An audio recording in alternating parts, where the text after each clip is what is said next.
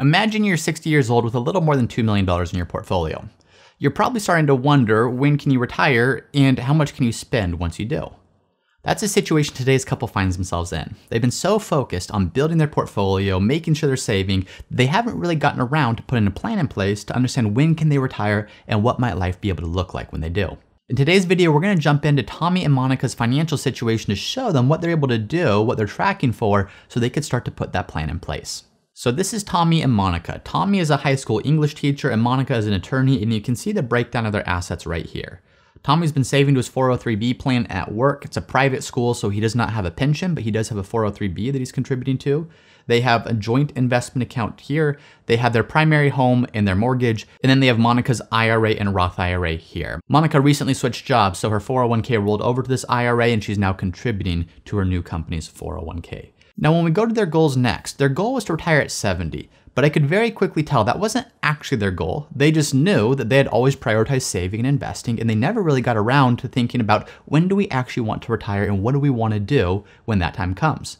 They knew that at age 70, they maximized their Social Security benefit, so in their heads, they just thought that they would continue working until 70.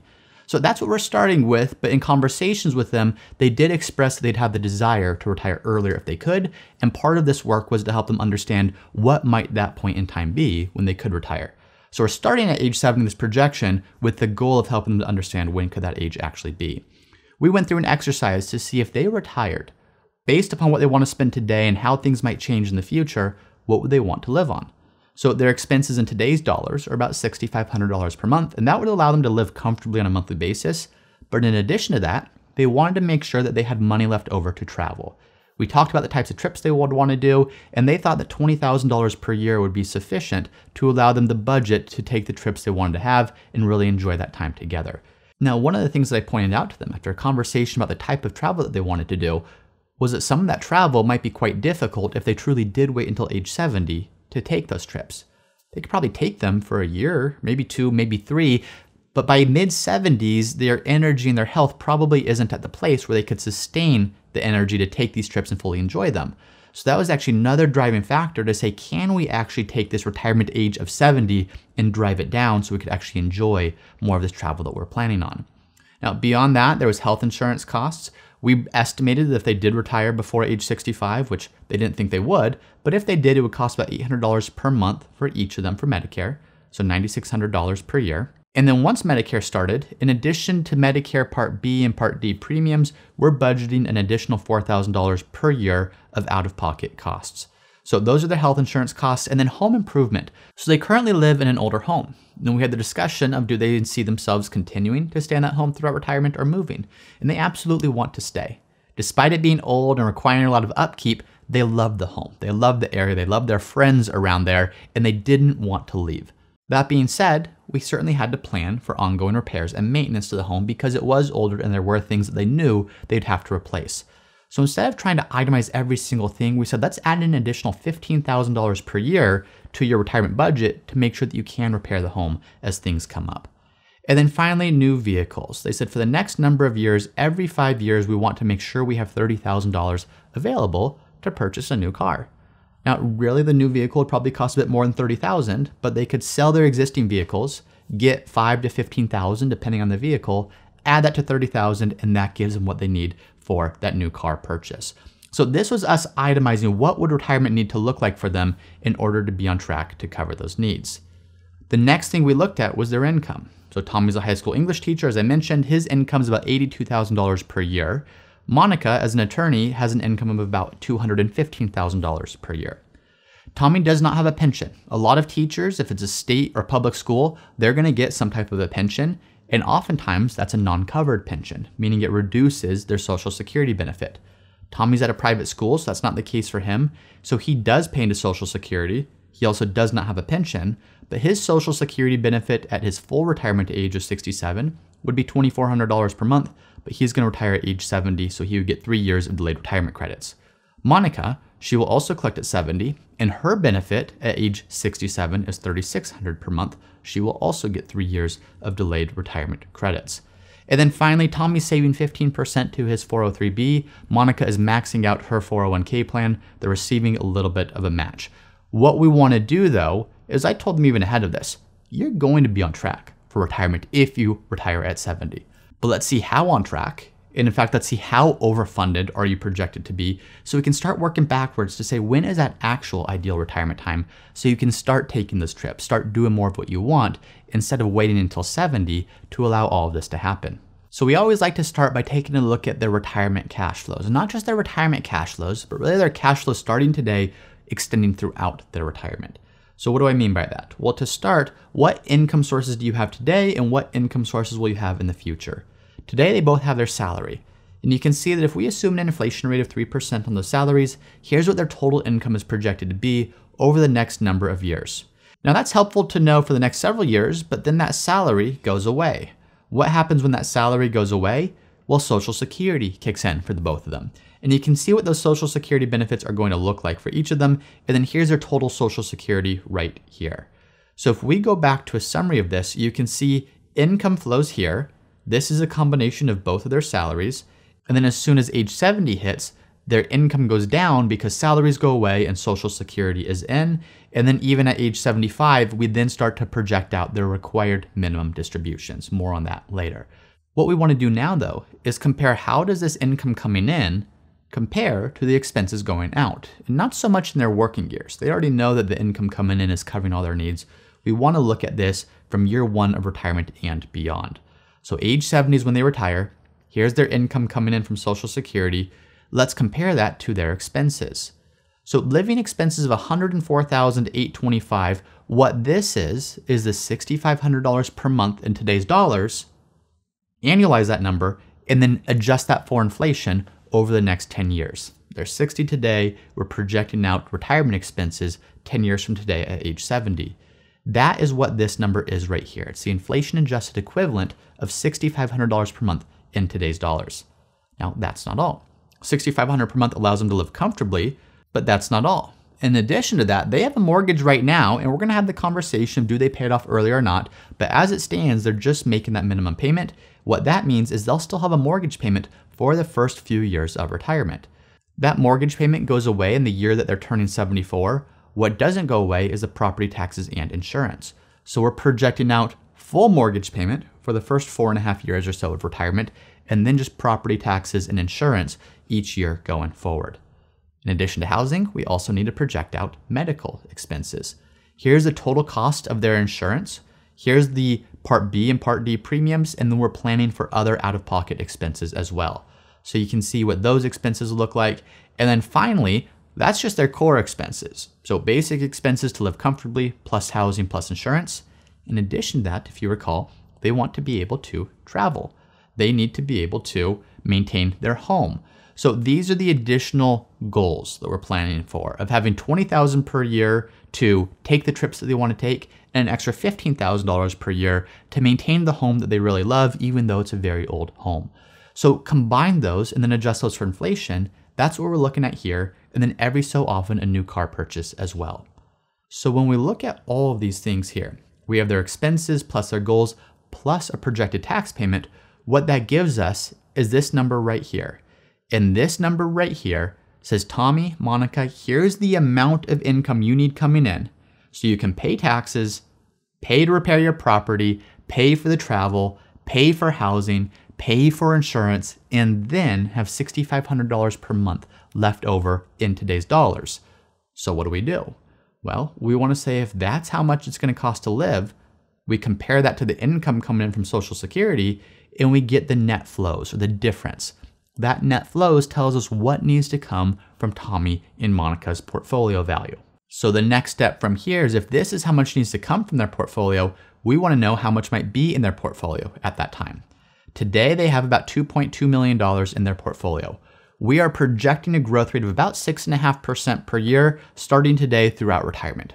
That is in no way a guarantee they will get it. It's simply a growth rate that we're using to project both in their current working years and their retirement years, because the makeup of their portfolio is a fairly moderate portfolio at this point. But when we look at their portfolio balance, plus savings, plus employer match, plus average market returns, assuming that 6.5% growth rate, what we see is they're projected to have a portfolio balance of about $5 million at age 70.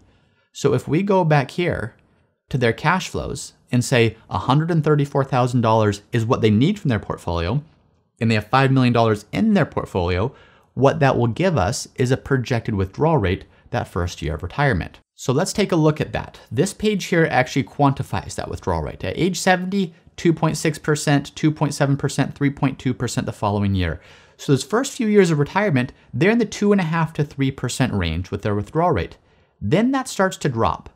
That's dropping not because they're cutting back on their lifestyle, but because their mortgage is paid off at this point. It's halfway paid off in this year, which is why the withdrawal rate drops, and it's fully paid off in this year. So once their mortgage is paid off, it only takes about 2% of their portfolio value for them to maintain their desired living expenses and lifestyle. Now you see this starts to increase, and that's not because all of a sudden their lifestyle and their spending increases. It's because required distributions kick in from their 403b and 401k and IRA, and they're forced to start taking money out. However, when we look at this, all these withdrawal rates are lower than, historically speaking, what a good portfolio could sustain over the course of a 30-plus year retirement.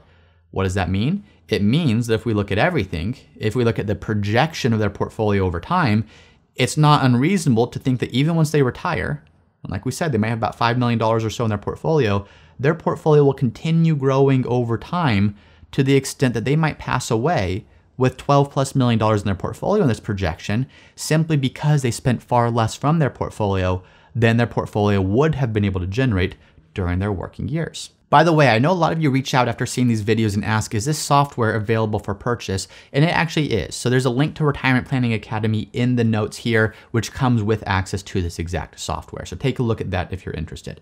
But as we're looking at this, this is not a successful outcome in my mind. Yes, there's a lot of money left at the end of the day. Yes, there's a very high probability of success when you look at this, 100% probability of success, but it's not a successful outcome. And it's not a successful outcome to me because I know that Tommy and Monica do not want to work until age 70. In their minds, that's what they're telling themselves, but that's because they haven't really put a plan in place, and that's because they have no idea what's actually possible. Oftentimes, it's not until you see the future projections that you can actually start feeling confident in saying a retirement date that you'd be more comfortable with.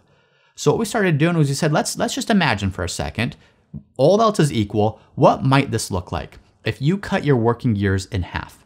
Instead of being 60 today and working until 70, what if you worked until age 65? What would that look like? Well, we showed them that if they did that, what the impact would be is, yes, it does mean there's fewer dollars in their portfolio by age 95, but they're still on track to have a comfortable retirement. And when we look at the probability of success, it's still a relatively high probability that they're going to have success during their retirement years doing this. So still very possible. Another option, as I said, if you're still dead set at working until 70, let's adjust this back here and go back to what we initially started with, which is the assumption that they would both work until age 70. Don't work until 70 and then not spend like you want to spend. If you are going to work until 70, maybe you can bump your lifestyle up quite significantly. What if instead of $6,500 per month, what if you increase that by almost 50%? Make that $9,500 per month. And I'm just choosing somewhat arbitrary numbers to show them what's possible. Even if you increased your spending by $3,000 per month, and think for a second, what could you do with $3,000 per month? Whether that's trips, whether that's supporting charities you care about, whether that's just enhanced lifestyle and living, you could do that, Tommy and Monica. Yes, there's fewer dollars at the end of the day, like we saw before, but still a very high probability of success and still a very high likelihood that you are going to meet all of your goals throughout retirement. So that's another option. And then finally, the third option that I showed them. There's only three, but sometimes having three good core options is a helpful place to start. As I said, what if you do really enjoy work, but it's the fact that you feel like you have to save all of your income and can't enjoy things outside of work that's causing you to feel like you need to work until age 70? What if you did work till 70, but stopped the saving, and instead of saving, you use that to spend money on great trips today? You used all of your PTO, you used all of the excess income to really live life today without feeling like that had to wait until age 70 or at least until you retire. What does that look like? Well, Tommy, what if you stop putting 15% into your 403b? That's 12 grand a year that's freed up pre-tax. Monica, what if you stopped saving to your 401k? That's 30,000 plus per year that's freed up pre-tax. What does that do? And at first they were a little shocked. Why on earth would we stop saving? These are some of our peak earning years. We're really building our portfolio balance. Why would we stop that? Well, I showed them even if they did stop that for an entire decade, it's hundreds of thousands of dollars less money that's going into their portfolio. Yes, it impacts their plan, but their probability of success is still extremely high. And what I explained to them is they've done the heavy lifting. They've maxed 401ks, they've put money away, they've saved a great portfolio today, they have about $2.2 million today. So let that portfolio continue to do the work in terms of your long-term projections of continuing to grow so that when you do retire, that can create your income, but allow your current salaries today to fund current lifestyle today. Not that it has to be an all or nothing proposition. We could also look at scaling back on savings, but in doing this, Tommy and Monica, can you start taking those trips today? Can you start living today? Can you feel fully comfortable today? And maybe that allows you to keep working longer because you enjoy aspects of the job. You just don't want to feel like that work and all the salary you're earning from it is fully putting you in a position to retire instead of helping you with your current lifestyle today. So as we explored this, Tommy and Monica for the first time really started thinking, there's a lot more that's possible than we ever realized before. And more than that, it's not all about how do we maximize retirement savings today so that we can maximize enjoyment in the future. It's about aligning their portfolio and their plan to allow for what they want to do today while still preparing for what they want to do in the future. Now, when we went through this with Tommy and Monica, this was just the beginning. The beginning is just the time to dream, to see what's possible, to see what high-level things you should begin doing to move in the direction of what your goals are. But that's not where the planning stopped. After that, we monitored their investments to say you're probably a bit too conservative today in your portfolio, given the time horizon and the risk tolerance that you have going forward. We looked at their tax strategy to say there are ways to save tens or hundreds of thousands of dollars on taxes, given the makeup of your portfolio and your income thresholds both today and in the future.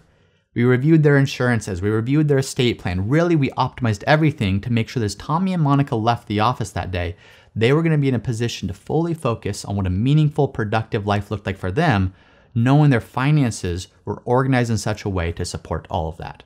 Now you might be seeing this, and you might have more money or less money than Tommy and Monica in your portfolio, but you might now be thinking, I wonder if I can also retire, and maybe I'm in a better position than I thought I might be.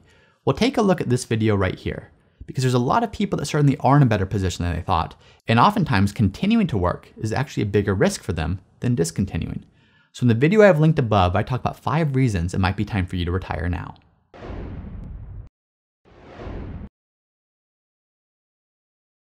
Once again, I'm James Knoll, founder of Root Financial, and if you're interested in seeing how we help our clients at Root Financial get the most out of life with their money, be sure to visit us at www.rootfinancialpartners.com.